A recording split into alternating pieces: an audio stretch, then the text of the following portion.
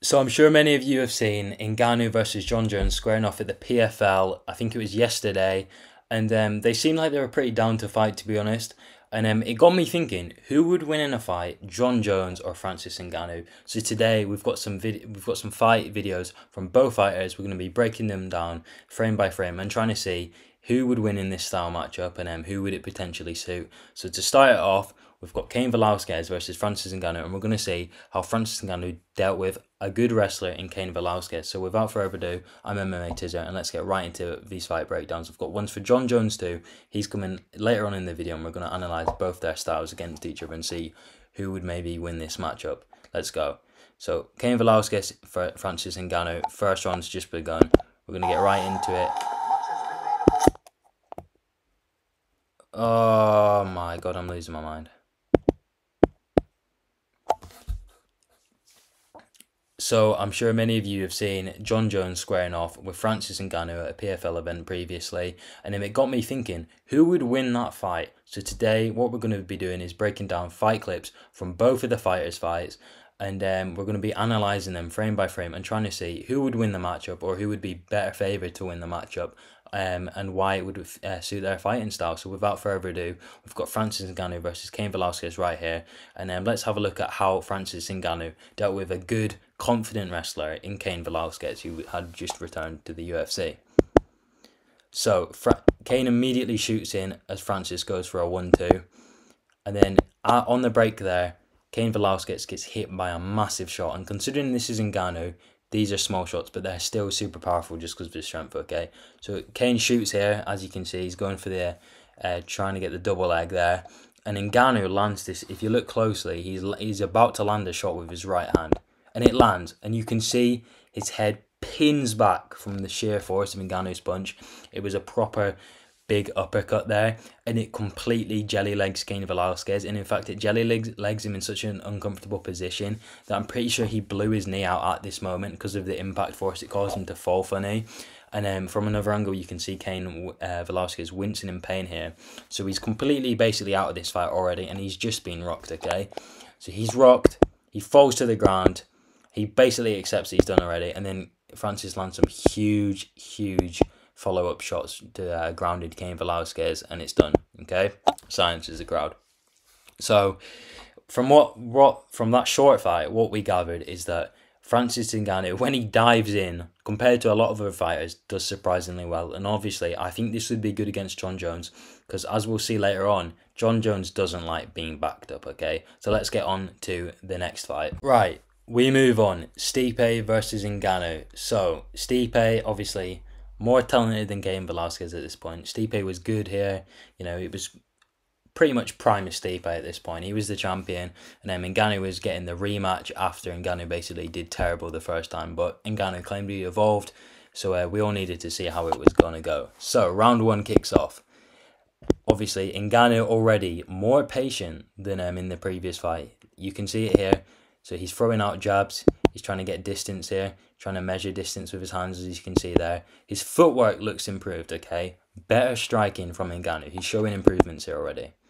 Okay, he's taking his time. They're both feinting each other. Old Ngannou would never do this. We know this. So Ngannou's already showing signs that he's an okay striker, especially compared to heavyweights. Feinting in, coming in and out. Misses a few shots, but he doesn't leave his head exposed. Not really in a bad position there at all. Good boxing. Moving on. Goes for a leg kick. It lands. It lands well. You know, it shows that Francis Ngannou's taking leg kicks. He never used to do that, so he's clearly been learning new techniques, and it just makes him more dangerous, more of a threat. You know, it makes him less one-dimensional. If he's learning leg kicks, and we'll later see that he's actually incorporated more kicks into his kicking background. So it just means that against Jones, it'd be a bit more challenging just to deal with everything. And obviously, Francis Ngannou, very strong kicks. I imagine you definitely wouldn't want to be getting kicked by them. We move on. So still feinting. Stipe's biting on the feints. He's moving back. He really doesn't want to get hit by that power because he's seeing what it does to people. Okay, this isn't very good from Ngannou, I'm going to be honest. He whiffs a leg kick. He notices. So I guess we'll give him credit for this. So he notices he's going to be a bit exposed as he swivels, so he throws his spinning back fist, which, you know, fair play. We'll give him credit that at least he didn't just whiff, because he was in a bit of a vulnerable position there. So he throws the back fist. Obviously, it doesn't land and he's a bit off balance, but he's fine. We move on. Ngannou double jabs in and then throws an overhand right, and it lands clean. Amazing shot. Stipe's chin absolutely took that one well. What a good chin from Stipe there, to be honest. And then Ngannou exits, which is good because, you know, old Ngannou probably wouldn't have done that. He leaves and he tries to get a shot on the break and he whiffs. Back to patient Ngannou, as you have noticed. Moving on. So obviously Ngannou's just landed, feinting again. Stipe now knows of the power, so he's pretty eager to not get hit by that again. So he's just kind of staying on the outside. So Ngannou's controlling the fight there. He can set the pace because he's got the middle of the octagon, as we all know. Very good position for Ngannou. He doesn't really like being on the back foot, obviously. Okay, it cuts to a takedown. Stipe takedown. This is a pivotal moment for Stipe because if he gets a takedown, there's a good chance he can win the fight by doing it again and again and again. And this is his hardest takedown attempt because Ngannou is going to be his strongest in the first. So immediately Stipe's in on a single here. He moves in, shifts, tries to turn the corner on Ngannou. Ngannou here sprawls well. He does the right thing. He gets his hips in a good position. Then completely sprawls the takedown and stuffs it here. Completely flattens Stipe. Just good position here. And Francis. So obviously you just expect Francis to get up here, right? Well, no. Takes the back, goes for the back. He's now got the back. Takes Stipe down. Would you look at that? Takes Stipe down and lands big shots. And considering these are Ngannou shots, okay? Ngannou ground and pound is huge. You can see it ricocheting off Stipe's head. Really, really big shots. Huge for Ngannou. A lot of people didn't actually realise how pivotal these shots are, but they'd really, really hurt. And look, Stipe's head just bouncing back and forth of these shots. Big shots from Ngannou, showing evolution in his game. Then he shoots a takedown. Gonna be honest, not so sure he should have done that, but it didn't really backfire on him, so we can ignore that and he'll know not to do it in his next fight. Moving on. So obviously, Stipe defends the takedown because, you know, his wrestling's good. Stipe's kind of panicked after that. You can kind of see in his eyes, he's like, oh dear Jesus, I'm about to get knocked out, because he knows if he failed that, he's probably not going to get the rest. We move on. Stipe looking a bit frantic here. Ngannou throws a head kick and lands. Very impressive from Ngannou. Hurts Stipe a bit. You can see it. He didn't expect that from Ngannou. Really good. Didn't really telegraph it that much considering how big he is, so credit to him there. And then we continue here. So obviously Stipe's looking pretty bruised up here. Ngannou's in pretty fresh. He doesn't even look overly tired. Still the first round, so it's good. Stipe kind of throws a meaningless kick. It doesn't really land properly. Okay, so there's the end of the round, okay? So we move on. Round 2. Alright, let's go. So obviously Ngannou thinks he can pick up the pace here. He's still pretty patient. He's probably recovered after that minute's breaks they've got. And he's ready to do a lot more volume and output. And he's got his power back in his arms. So we'll continue here.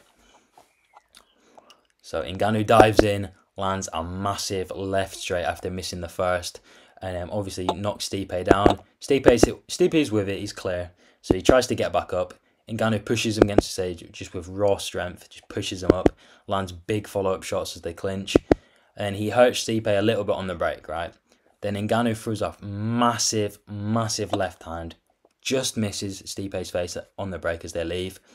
And Stipe catches him there with a massive shot. A big right hand. And Ngannou steps back. Ngannou's chin's really good, by the way. So Ngannou steps back. Stipe thinks he's wobbled Ngannou, but he doesn't realise that he's got an absolute Giga Chad chin. Runs forward. Look at him there. Look at his leg position. He is rushing forward because he's thinking, geez, I need to get the finish now. So he rushes forward. Ngannou isn't wobbled. Throws a massive check hook. Lands clean on his chin. Instantly KOs Stipe. Out on his feet. Unconscious. Done. The fight's over. That's the end of Stipe. Ngannou, the new UFC heavyweight champion. Amazing performance. What would I rate that out of 10? I'd give it an 8.5. It was a really, really good performance from Ngannou. Championship material there for a heavyweight especially. And The reason why that's scary for Jones is he sprawled the takedown really well, and also he showed how good his strength is. He pushed Stipe up against the cage numerous times and used it to sprawl the takedown. He took the back, so he's showing evolution in his wrestling, and this is basically the best Ngannou we'd ever seen to this point. So if you're Jones right now, you're probably thinking, yeah, you know, I maybe don't want that matchup. This guy's bigger than me. He's definitely stronger than me. Obviously punches way harder than me, and you know what? He's not that bad at striking. Is Jon Jones better at striking? Yes, he is. Okay, but Jon Jones will still get hit by Ngannou. It's inevitable. At one point in the fight, there's going to be a few big shots landed, and we'll see why in the next fight, which is Jon Jones versus Dominic Reyes. Right, I'm going to bring us to the next and the final important fight in this analysis. Jon Jones versus Dominic Reyes. So it starts off with an important moment for seeing if Jon Jones could take down Ngannou in some ways. So let's have a look at this. So obviously Dominic Reyes charges in, tries to land it straight, misses. Jon Jones has the perfect opportunity to shoot, and he does. Let's have a look at what happens. Runs in quickly. They're both off their mark, rushing in. Jon Jones gets up to his feet, which is rare because he usually just runs about like a spider for the start of his fights. There's the straight. Misses Jon Jones' head by a few centimeters. Right over the top. He's fine. Doesn't get hit. Shoots in. Good shot. You know, good timing. You know, years of experience and training have taught him that. Good point to shoot. Does well. Shoots in on a double. Can't quite wrap his his arms around Dominic Reyes' legs. And Reyes gets his arms under. Somehow, even though, bear in mind, both his arms were above Jon Jones by a lot when he shot in. Lands a knee. Jon Jones goes for a knee there. You can see it there. Misses completely. Reyes moves out of the way. That, to me, that's kind of worrying for Jones, because it suggests that against big guys, because we know that Dominic Reyes is a big light heavyweight, he might struggle. And obviously, I know he took down Gan, but to be fair, Gan isn't very good, okay? He's not good at wrestling. He's a good fighter, but he isn't good at wrestling. It's a major hole in his game. And Ngannou just took him down with raw strength. So we're not going to look too much into that, because Gan is terrible at fighting. Oh, terrible at wrestling anyway. So we're going to see what happens after this. So obviously, they break. So Reyes is completely fine now. Got it on the feet where he wants it to be. We're going to move on, right? We're going to go about we're going to go in, I think it's 4 minutes 30. Okay. Let's go here. So this is round 3. Let's have a look. So Jones is getting pieced up, so he doesn't want to keep this on the feet. It's been 3 rounds of him getting pieced up. Everyone agrees he basically lost these 3 rounds, right? Shoots in, okay? Good shot. Dominic Reyes' arms are not there. Gets him in. So Dominic Reyes has his arms low, so it's good for him here. Get both one arm under here he's trying to sprawl this takedown, trying to stuff it. Stuffed it, sorry. And then look at that. You can see from his posture, Dominic Reyes is just using his raw strength at this point to lift Jon Jones up. You can see it in his face. Works. Jon tries to lift him up, but Reyes is too strong, and he just pushes him up with all his, strength in his chest and his shoulders. He pushes him right up, and his hip strength too. Completely stuffs the takedown. Clinches Jones. Gets over unders. So yeah, good for Reyes. Stuffs another takedown. Also, bear in mind, this is after 15 minutes of fighting, so Reyes is considerably more tired at this point. So good for Reyes. Lands an elbow. So it just shows you, Jon Jones, he's alright in the clinch, but he can still be hit. So yeah, we move on. We're gonna go further on in this clip. So Jones is in again. Picks Reyes up. Okay, Reyes isn't as lucky this time. Good takedown from Jon Jones here. He readjusts here, and he's got the legs. He's got his arms wrapped around the legs at this point. Gets the double leg. Good takedown from Jones. Okay, fair play. Good takedown. Lots of experience shown in there and readjusting to get the takedown, and he brings him to the mat. So Jon Jones has finally got Dominic Reyes down. So let's see what he's gonna do then, because he's spent basically the last 4 rounds trying to get a takedown to some degree. I know he's been striking, but he's wanted this fight on the ground. So let's see how well Jon Jones controls Dominic Reyes on the ground. I gassed Dominic Reyes to some degree. Oh, posts, knees, legs, completely right back up, and he's fine. Okay, worrying for Jones. Oh dear, that's not good. And all I'm thinking right now, when I was rewatching this, is if Dominic Reyes is stronger than Jones, Ngannou is undoubtedly stronger than him, okay? Because Dominic Reyes is big and he's strong, but Ngannou's on a whole nother level, okay? This guy's about 50 pounds, 40 pounds heavier, and he's raw muscle as well. And I know Jones is obviously a heavyweight now. He ain't muscle, okay? He's got a lot of fat on him now. He's a big boy, but he's more fat. Shoots again. Pretty sure he gets this. Oh, no, he doesn't. Can't get it. Anyway. So, yeah, we move on. I'm pretty sure he takes him down again. Okay, so he shoots in on a single. Has it. Can't quite get it. I thought he had that in the rewatch. I really did. I thought he had that. Dominic Reyes just managed to strength him off. He gets wrist control on Reyes, but he separates and it's not enough. And then he continues to land on him. So what I'm learning from this right now is obviously Reyes is lighting Jones up, right? He's landing, okay? Is Ngannou going to land as many shots as Reyes is? Probably not. Not to say Ngannou isn't a good striker. We've obviously seen in the Stipe fight. He's good now. He's feinting more. And is Ngannou going to land on Jones? He is. He's going to land. We know that. He is going to land. He's got pretty quick punches considering the size of him. He's really fast. And what it's telling me as well is if Dominic Reyes is stuffing the majority of your takedowns, Francis Ngannou, who stuffed a Stipe Miocic takedown, who's a lot bigger than Jon Jones and he's a good wrestler, and we've seen what Stipe does to people who can't wrestle. I mean, we saw it in the first Francis fight. He absolutely demolished him, just took him down at will, and then easily won the fight against Ngannou, who just didn't know how to wrestle. So obviously, Francis has been training his takedown defense. It's not that Stipe sucks. Stipe is a good wrestler. He can take down pretty much anyone. Except Ngannou, because of the strength advantage, honestly. Ngannou's good at defending takedowns now, and he's so strong. He's undoubtedly the strongest person in the division. And it makes me think that if Reyes is posting getting up getting his arm under and stuffing your takedown just with one arm in and pushing you up with like all the strength he used, because he was pushing hard, we could tell. It tells me that Ngannou is going to be able to do that. So what am I saying? Well, I'm saying if Jones doesn't get this down to the ground and keep it down, it would be a long night for Jones. Is Jones the better striker out of the two? Yeah, he's got more tools on the feet. But does that mean he'd piece Ngannou up? No. Ngannou's also got a rock. He's got a granite chin. And he's actually pretty good at counter-punching, as we've seen. I mean, obviously, slipped a few Stipe's punches, landed some good counters. But more importantly, he's good at diving in.